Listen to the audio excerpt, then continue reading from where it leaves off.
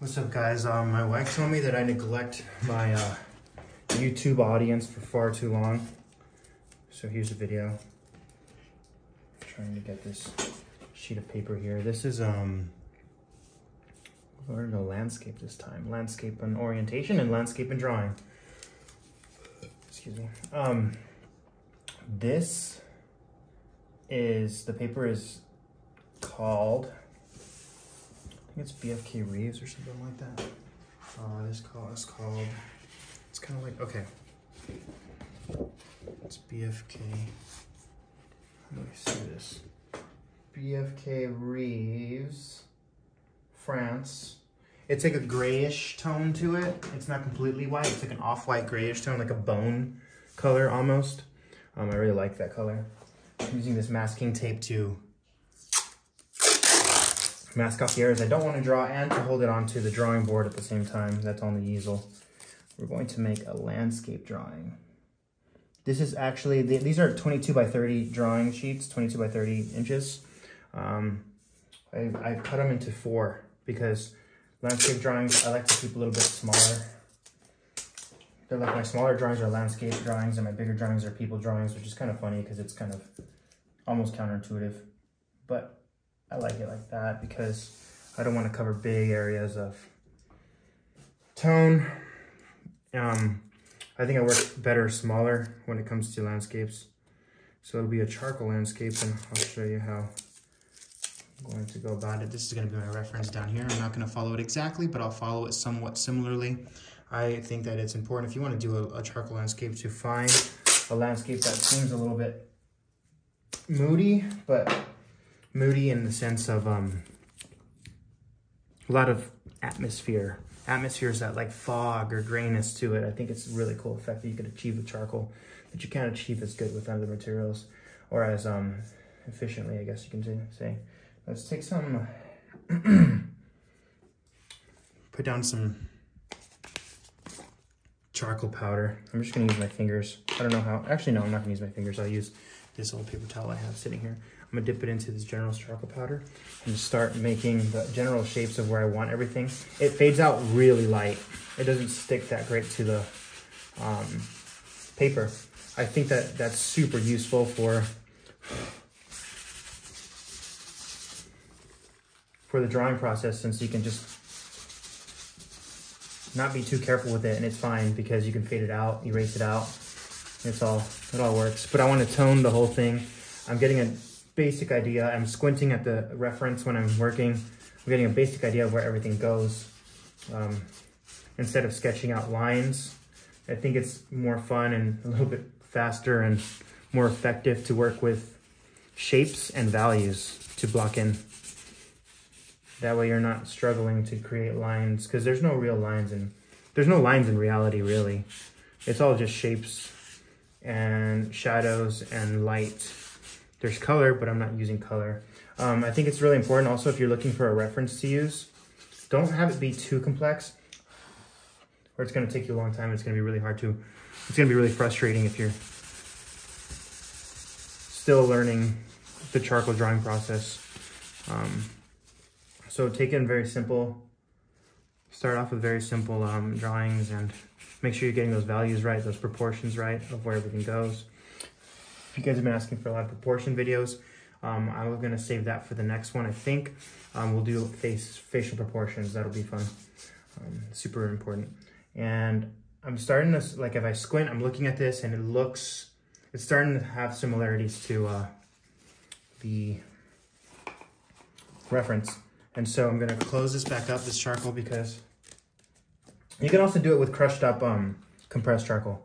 If you want to do that, just like get a piece of sandpaper, or I use this thing and then make it like a sanding thing. I'll take a piece of compressed charcoal, sand it down like this, and slap it on there, and then this will be way darker. You should use willow charcoal if you're gonna do this, but because I just went way too dark on this part, but it's okay, I'll fix it. And then we'll take some more. If you use compressed charcoal, remember it's gonna be really dark.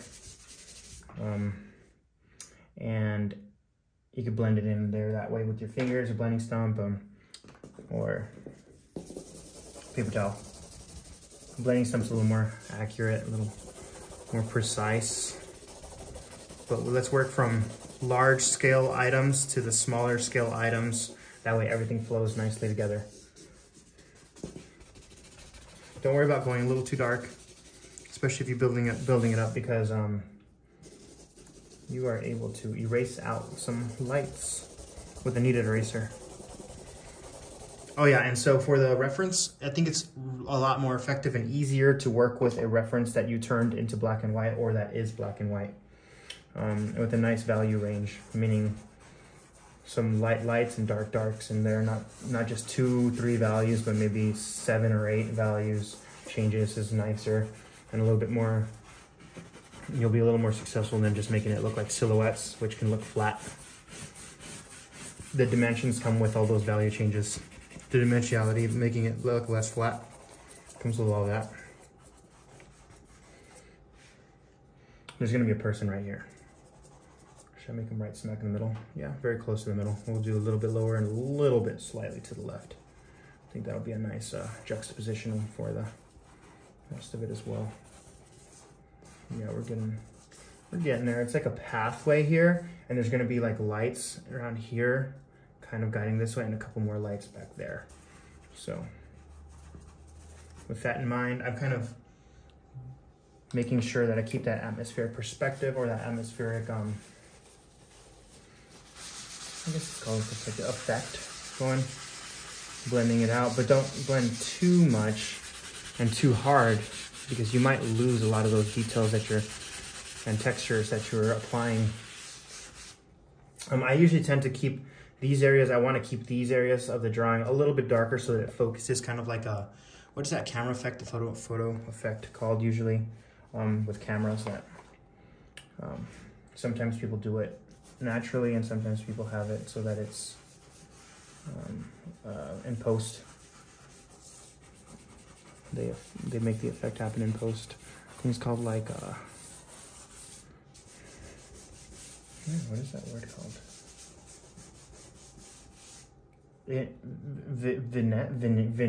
Vignette, I think it's called, where it's like darker on the edges. Here, let's use some of that charcoal powder again, or maybe what I have down here. Vignette, I think it's called. Don't make it super obvious and super crazy like I did just there. I'm gonna actually have to tone that back a little bit, or darken the rest of the sky too, because keep it tasteful, you know? Keep those subtle value changes nice and subtle. Don't go extremely black and extremely light on everything. Those nice in-between grays are just gonna bring your drawing to life. It's what's going to make it seem like, wow, this person knows what they're doing. This really does feel like a real photograph almost, even though there's very little detail in it. Even now, if you squint, it's starting to read as if it's something taken out of a camera. And that's because of those subtleties and those changes in values that you need to be sensitive about to be able to effectively see and then effectively replicate onto the paper. That's all what landscape drawing is about. Doing that, or landscape painting even, except in painting, if you're not working in black and white, you have to know some color theory as well, which is challenging. I know some, but it tends to not be exactly what I enjoy the most. Although I do love me a nice plein air painting session, or drawing, even charcoal session. That's awesome, I love it. But I don't do it as often as I should, because it takes a lot of preparation, and it's hot outside right now in Arizona, where I'm from, in Phoenix.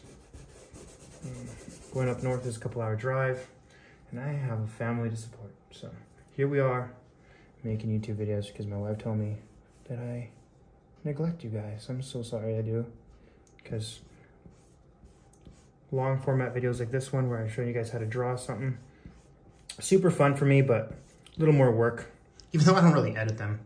A little more work than I usually take for doing the rest of my things like TikTok videos and stuff like that, which are a little more exciting for me personally. But this is really important too for you guys to learn, if you guys are looking to learn, or just enjoying drawing, my drawing process, and watching how I do things, which is constantly changing, and I'm constantly learning.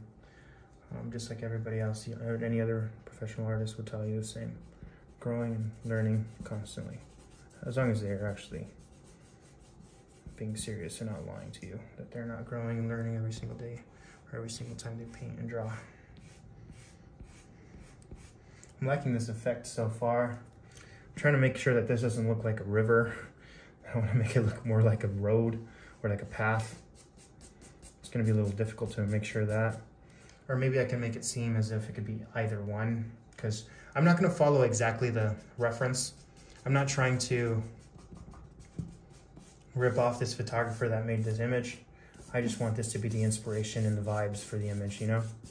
That's why I'm not being too careful with the proportions, because it's not a face.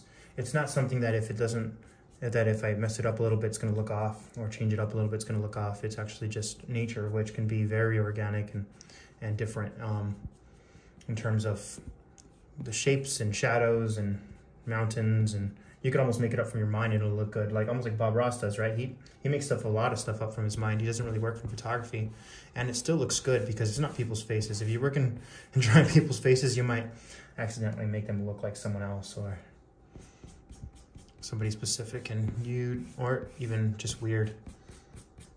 You don't really want that sometimes, so unless you're drawing someone specifically, in which case you should definitely work from a reference. What would be fun too is like taking multiple references for these landscape drawings and kind of combining it and keeping the elements from certain references and combining them into what I know some artists that do that kind of make almost like a fantasy landscape of what things they just want to put in it. It's really cool, like different types of trees, different types of mountains, different types of skies, different types of sunlight and people and buildings. I think that's super cool, and it's a lot more original than just copying or using one reference photo. I need to get this mountain chiseled out just a little bit more, and then make sure that that mountain behind it is really established there, like this, and kind of poking out at the ends where it kind of touches the skyline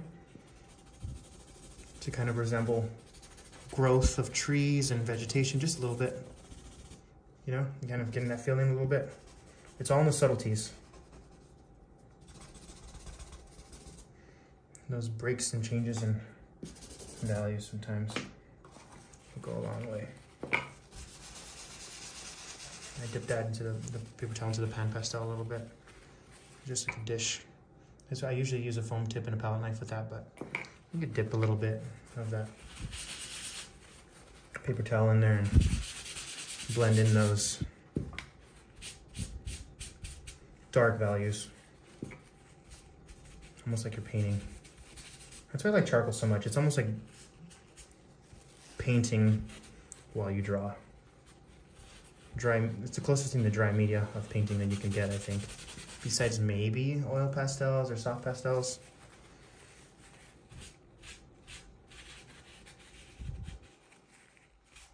Just depends on your style. There we go. Now we're getting a little more depth because the darkness is really showing through now. I'm trying to not be too detailed still. Like I'm not making any branches, any bushes or anything like that, because that should come just to top the icing on the cake, you know? It's not supposed to be branch after branch after branch after leaf after blade of grass that's gonna make this whole thing read well. It's gonna be the huge spaces of value, kind of like you're drawing hair. You can't draw each strand of hair and think that it's gonna come out looking nice, because that's not the way the human eye works. We see huge and dark areas with small details on the ends of them, and the subtle changes in values in certain areas. But first and foremost, you want to get the majority, 90% of the values correct, and then the rest of it will work out itself in the viewer's mind. Then you can refine as much as you want. You can get as detailed as much as you want, but until then, like look, I could add a couple blades of grass here, just touching it, you know?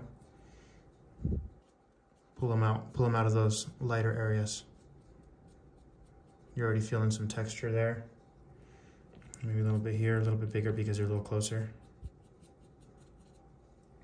And then obviously over here.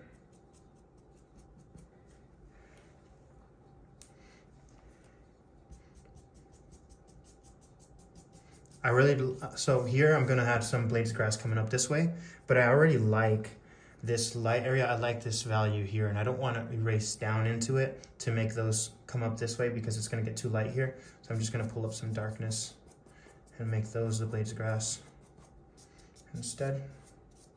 Subtly and sparingly. Don't go crazy with it, or else the overwhelming texture and detail is going to really draw away from the focal point of the image, which we want it to be around here. So this is what we want, a little more detailed and a little more careful, and spend more time in here to really make it focal, the focal point be there. That's what we want, be super subtle with this.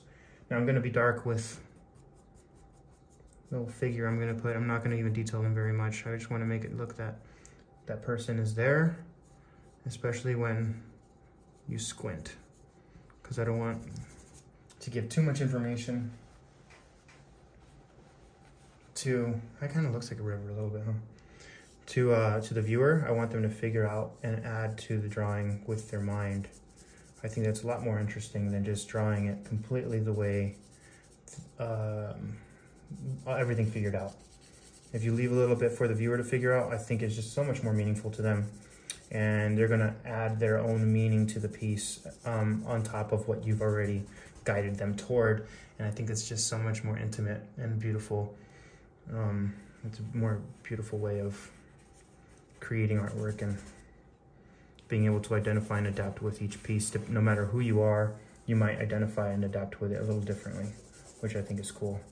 Some people might see this as a very hopeful, beautiful, lively, peaceful piece, and some people might look at it as a very dark, depressing, and almost traumatizing piece, which, I mean, both of those things can be completely valid for the viewer. I'm not here to decide for them, I'm just here to guide them towards those emotions and feelings and to evoke those.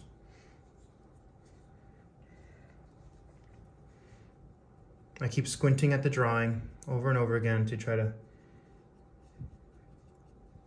read the piece without being distracted by all the little details.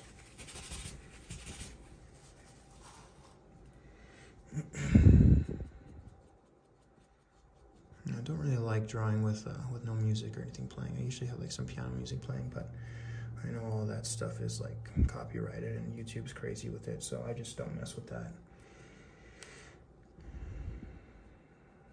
Otherwise, you'll find me in my studio drawing with some peaceful ambient music, or depending on my mood, sometimes I get crazy with it, but not as often. That's usually later at night. If I'm drawing for some reason late at night, which I rarely do nowadays since I'm working at like almost like a 9 to 5. So we'll pop in a light right there.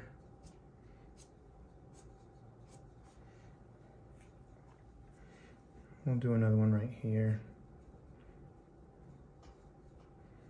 Kind of like a little glowy erased area. But see, if it's just a little sphere like that, it looks kind of weird. We'll do a little bit of lens flare. Pull it up, pull it down, and a little bit on the horizontal as well. Really delicate with it. We'll have little dots in the very distance, almost like car lights or something. And then I think these little delicate details are going to add a lot to the drawing, but we'll see. I'm not placing them exactly where they are in the image, but in the reference image, I'm kind of placing them where I think it'll work best for my piece. Some artistic license, kind of. I used to hate that word when the art teachers would use that, but I'm gonna get what they meant now.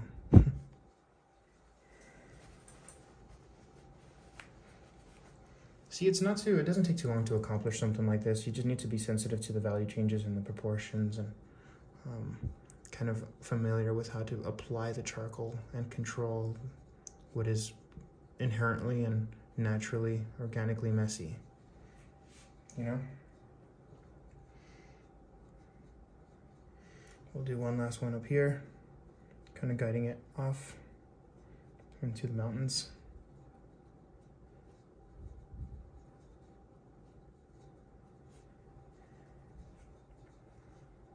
And then we'll blend them in just a little bit so that we lose some of that sharpness and this becomes a little more subtle. Actually, we might have blended them out too much. Let's pull some of those brightnesses back out just a little bit.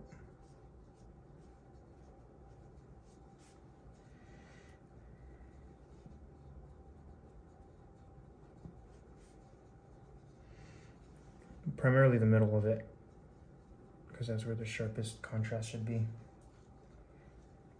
And I think we're losing a little bit of this figure's silhouette here. And give them a little bit in between for some legs. And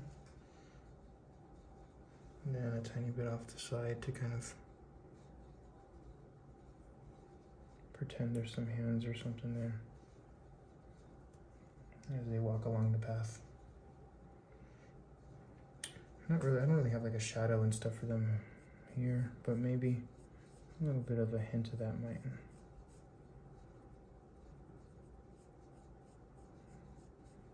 I'll blend that down a little bit.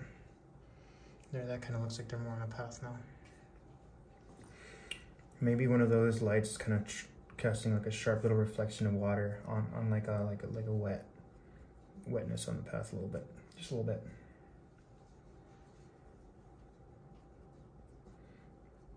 You can try this style of drawing with pretty much anything, like a cityscape. You can do a landscape. You can do a like a forest. You know, something in the dark, something in the daytime.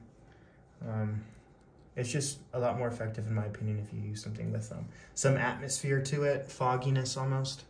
I think it's a cool look. But please feel free to experiment. I like this size because it's not too small where you can't control the little marks of the charcoal, but it's big enough. It's big enough to make it presentable, to work it easier, and it's also small enough that you don't have to spend so much time filling on huge areas of value. So.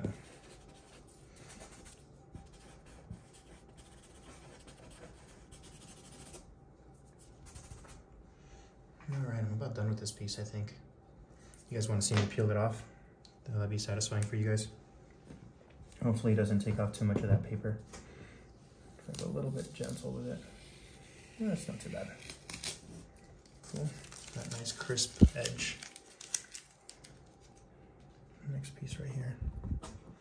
This is just normal artist tape or even, I don't know, masking tape? I don't know.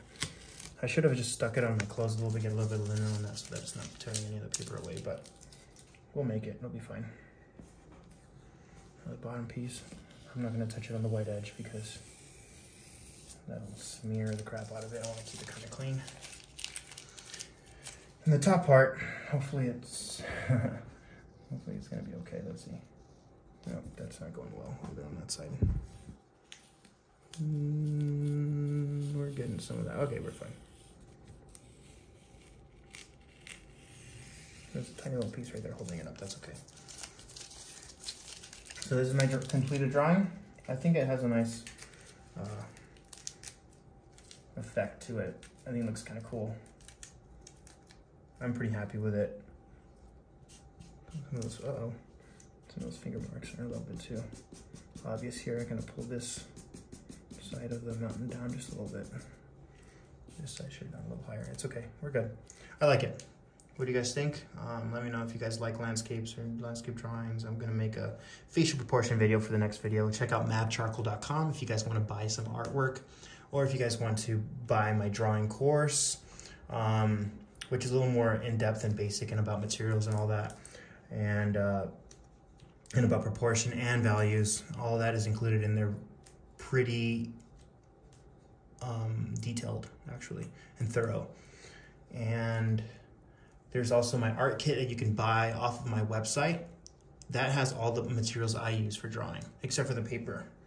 There actually does come with a sketchbook, but not actual drawing paper like the larger sheets like this. But let me know what you guys would like to see next. Thank you for hanging out and thank you for watching. Love you all. Bye.